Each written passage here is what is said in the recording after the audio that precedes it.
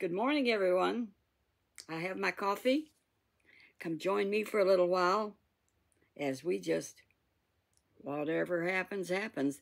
A lot of times I don't know what I'm going to say next. But yesterday, I got a comment on somebody that says, you said back there sometime or other about pretending you was happy when you was blue. So I'm going to tell you all about that. Because I was out in California, and I was crying, and my husband was overseas. I did a short on TikTok about it. But in Proverbs 23:7, it says, the Bible verse, for as he thinketh in his heart, so he appears to be. So is he. As he thinketh in his heart, so is he. Now, where's my Kleenex? My nose is dripping like a creek. It's allergies. James is a lot better, thank the Lord. We went walking this morning. We lasted 12 minutes. And we said, we're hanging it up.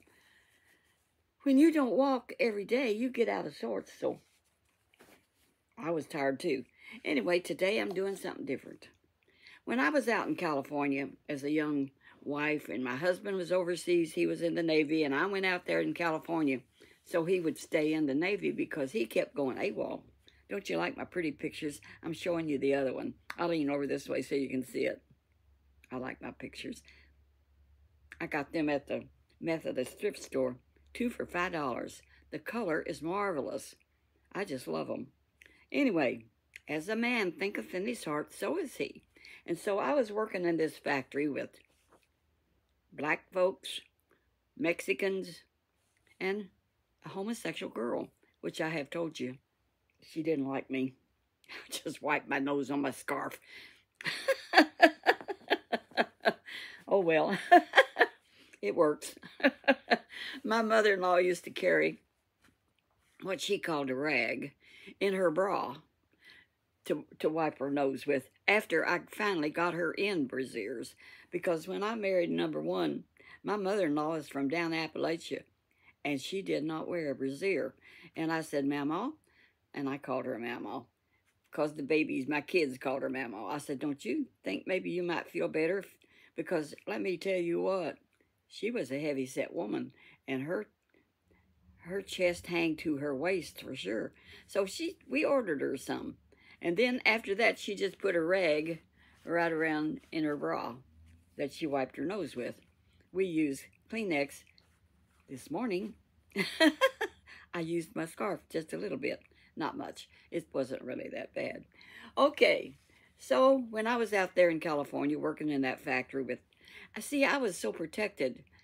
I had hardly even seen a black person at that time, and they were everywhere out there.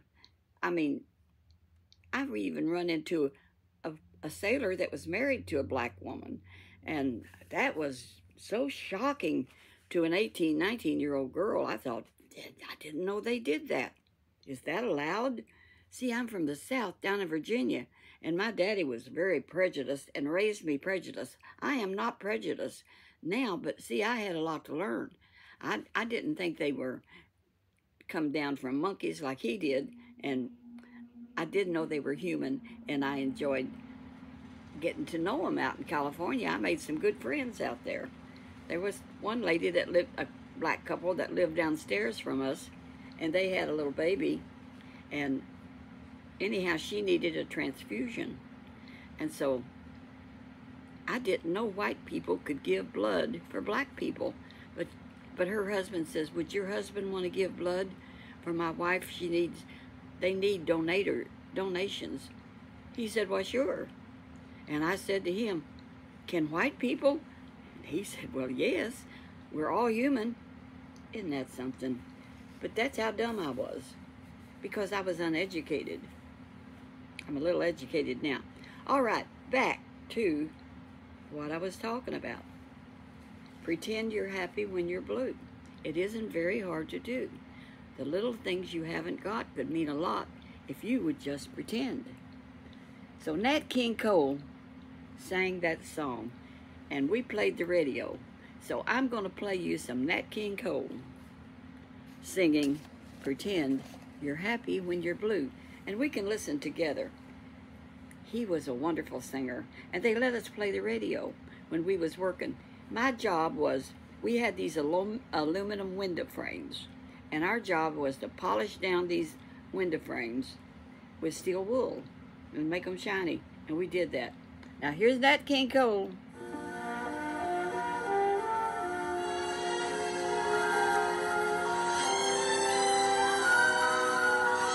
Pretend you're happy when you're blue. Can y'all hear that all right? Pretend you're happy when you're blue. It isn't very hard to do. And you'll find happiness without an end. Whenever you pretend. Whenever you pretend. Remember, anyone Can dream. and nothing's bad as it may seem. The little things you haven't got could be a lot if you pretend. You'll find a love you can share, one you can call all your own. Just close your eyes, she'll be there. You'll never be alone. That's right. Got Jesus. And if you sing this melody, you'll be pretending just like me. Excuse me. The world is mine, it can be yours, my friend. So why don't you pretend? Now I'm going to cut that off. I've got a tickling in my throat. But what happened to me was when I heard that song, and of course I knew the Lord, but there is that scripture, you know, whatsoever as a man thinketh in his heart, so is he. So what I said was, I was crying and everything. I said, I'm going to quit that, and I'm going to pretend like I'm happy, and I'm not happy. But I said, I am going to be happy. I am going to work on it. I'm going to start being thankful for what I've gotten. I had a nice little apartment and the project and I could get books, and I had a church I could go to. So I started counting my blessings, and you know, my whole attitude changed. What I was telling myself was, I am so lonely, I am so this, I am so that, and that's called pity parties, which I learned later. So I quit having pity parties and saying, how are you going to make it? You don't have no relatives here. You don't have any friends except these acquaintances that you work with. So I made a friend of one of the girls that was working there. And we made a fine friendship. Come to find out, her mother entertained the sailors for money. That's a fact, Jack. She was a full-time prostitute, and she did it at home. And she would just entertain them at home. And anyway, I didn't believe such things went on. But this girl confided in me that I made friends with. And her mother, this is a true story, got her in on it. And that child, she was 18 years old, she got pregnant. Yes, she did. And she knew I couldn't have babies. I had told her that I had been operated on, and that the doctor said that I would never have any children because my other ovary was so bad that it would never have any eggs. So when she got pregnant, she wanted to know if I wanted to adopt her little baby when she had it. Well, I had to tell her no, because you have to pay the hospital bill, and I never had no $1,500 or whatever it was. And I said, I wish I could afford that baby. And so when it was born, we were still friends, and she told me it was a little red-headed boy. Well, as time went on, and we moved back from California and came home, and I had twins the first time. God healed me. And of course they came early, and I have told that story, how all that happened. You can check back on that. And don't you know, we had another little baby, Kimberly, who is now 65 or 66. and the twins are 70. But Kimberly, as a little girl, said, Karen Kathy's got somebody. I don't have anybody. I want a brother. I want a sister. I need to have somebody I can be friends with. Gripe, gripe, gripe. That was Kimberly. She wanted a sister or a brother. So I said, okay, we'll see about getting you a brother or a sister. So we checked into the foster care thing. And they had a family that had several kids, and they had two, a sister and a brother that was needing fostering. So we passed the test that we could foster those two kids. The little girl was 9 years old, and the little boy was 4. He had red hair. That's the truth. And his name was Dennis Keith. What a nice name. So Kim just loved him. He loved us. And he stayed. And we kept him for several months. And I told the people that we would like to adopt him. But the little sister did not work out. She was most unhappy. She just did not work out. And I told the foster people, I said, she cries all the time. She's not happy. And so they said, well, now she's got an aunt, a sister to her mother. Her mother was handicapped mentally from a childhood fever, too much temperature, and she wasn't really retarded because of genes, because all the kids, and she had about 12, were really smart, including my Dennis Keith.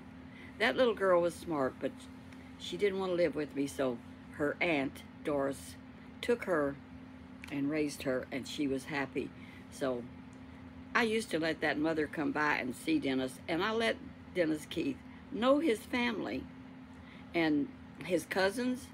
And when he got grown up and was around 20 years old and on his own, he said, Mom, I want to thank you and Daddy for raising me and letting me know my family. And now he's a happily married man with the children and grandchildren. Look how God works things out. So y'all listen.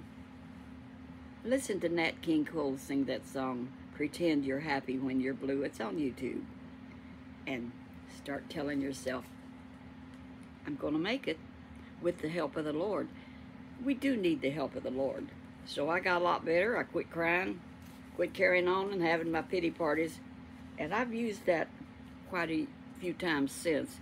After number 1 passed away, I really needed it because I grieved him really, really bad. Don't pay no attention to the thing up on the roof. I fixed that leak myself. But guess what? I never did paint it, but it don't matter. We know it don't leak. That's the main thing, isn't it? I'm glad I got over that cough. James is well. He went back to work. I don't know what we're going to do today, but I think I'm going to go to the dumpster dive, which is the resale store. And I tell you what I'm doing. I got me some lipstick that's glossy. That's the only makeup I wear. And this one, the end of it broke off. I got to get me some more. Grandma got to take care of herself. And I don't like to get up too close because you can see all my wrinkles. I like to look good. And I did a video the other day that I'm thinking about deleting. When I went outside and showed everybody my car, don't look at that one, okay? Just please don't. I like to look good for y'all. I don't like to look like where you can see all my wrinkles. I like to be camouflaged. What I really need is a facelift like Kamala Harris. She's got a good one, hasn't she? Did you see that Brett Baier put her on the hot seat and she didn't have the answers? I want to make it very clear. Baloney Maroney, she did not make anything clear. I watched it. You look at it. You can see it on YouTube. The woman is not smart. I don't want to be mean about it. I'm just being honest. She's not real bright. And that's sad. Because we need a president that is real bright and can lead this country. Watch that. It will enlighten you. So anyway, I'm going to say so long. It's been good to know you. Somebody said, I like your shorts all right, but I like it when you talk. Now, what did I talk about today? I'll tell you the truth. I am having trouble thinking of titles. And I'm going to tell you some more stuff. So I saw Andy have all them gizzard stuff you could write on his iPad thing, on his YouTube, and you can get an app that does that. So he told me which one to get, and I got it. And Mrs. Peach told me in a comment that she had been doing that since the get-go, and she's been on YouTube for, I think, years, long time. She's experienced, but she said she did it from the start, but it is a lot of work. I'm not going to do it. Grandma's lazy. I know it. I found out that it takes a lot of work. You just have to take me as I am. That's life. We'll just be what we are. Yakety yak and don't talk back. Now, when my daughters started talking back to me, I got rough with them sometimes. I hit them with the hairbrush. It never hurt them. Taught them some lessons. You know, you just use a hairbrush on their butt a little. Train up a child in the way he should go, and when he's old, he'll not depart from it. But my furnace has been out. I'm going to tell you a good one. Don't you know, over here at my house where I stay during the day, the furnace went out. So James tried to light it, and he couldn't figure it out because he had never seen one like it. So I had to call the plumber, or the furnace man. And this young man came over, and he said, I never saw one like that one. This one's really old. I said, well, how old is it? They can find the date inside. Now, this apartment was built in 1980, where I'm staying. It's in the rear of my 3-bedroom house. But I like it here. But anyway, he said, I never saw one like this one. So I said, well, look and see if you can find how old it is. So he looked in it, and he said, 1984. I said, 1984? I don't think that's right. I said, it was put in the same time as my air conditioning, which still works, and it's on the roof, and I have never added Freon or done anything to it since 1980. My air conditioning is great. I said, and that furnace was put in the same time as my air conditioning. He said, well, I told James, and James says, do you realize how long that's been since 1980? I said, well, when we got this place, we dedicated it to the Lord, and I think the Lord's been taking care of it. I have never had to add anything to my air. It's never been worked on. My furnace one time, I think I had something replaced in it one time, but both of them's been here since 1980. You know how long that's been? The Lord did another miracle. James says, you know that's a miracle. I said, yes, it's a miracle. It really is. And so, thank you, Jesus. We dedicate it to the Lord. You know, when we have where it's built kind of on a hill, and so when the water comes down, I have to build a thing out there to keep the water from running in the house, and I didn't do that for a long time.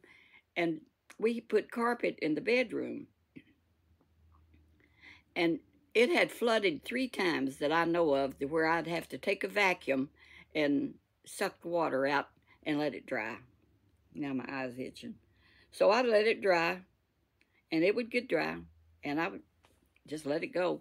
So when I married James, 15 years ago nearly, he said, well, you know, we got to rip that carpet out of there because, you know, it's mold and mildew underneath there, and that's not good for you to live with mold like that. I said, well, I can't smell it or anything. I've never been sick because of anything like that. And I said, but if you want to do it, because he has men that do that kind of stuff. So he brought a guy over, and they moved my bed, and they took the carpet up, and he said, what? My padding underneath it, there was no mold, there was no mildew, there was nothing. It was fine. So he said, well, we'll take it on out and put your new carpet down. Been down since 1980. That was 15 years ago. So he put me in new carpet. And that's another miracle of God. God's in the miracle working business. And I just expect more miracles. I'm expecting some of you all to really give your heart to Jesus right where you're at. You can do it anywhere. The pioneers had to do that. My grandparents used to have prayer meetings in their house because they wasn't near any church and had no way to get there. So they would gather up the neighbors and they would pray for their problems and pray for one another and read their Bible together. You can get in touch with Jesus and the Lord, Almighty God, the Heavenly Father, wherever you're at. So, Father, touch these people that are watching, speak to their hearts, and let them receive you. And that's my prayer. I didn't know this was going to turn into like a ministry, but it's just me telling you, you know, God is real and Jesus is real, and he did raise from the dead after 3 days. He gave his life that we might have life eternally with him. And my mom, when she was dying, was looking at the ceiling, and we was with her, several of us kids. I'm the oldest of 9. And I said, Mom, what are you looking at? You looking at angels, or what do you see? She said, no.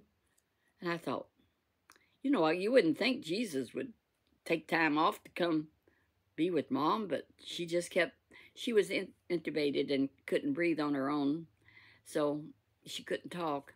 So she kept looking and smiling.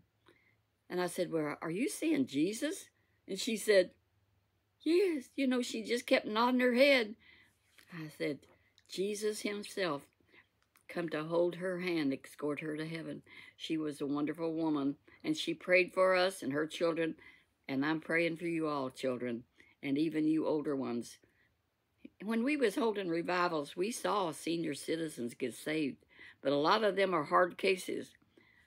Of course, I met that little girl that told me she was an atheist out at the Walmart the other day, and that she met Jesus all alone by herself. So it's possible. And the Lord let me know that through that little girl, that she's 19 years old. She's going to church, go to church and check out youth groups. Find her a husband. That's the best way to do it. The Bible says not to be unequally yoked. And I accidentally did that when I married Buddy. He said he was Christian, went to church with me good for about 8 months.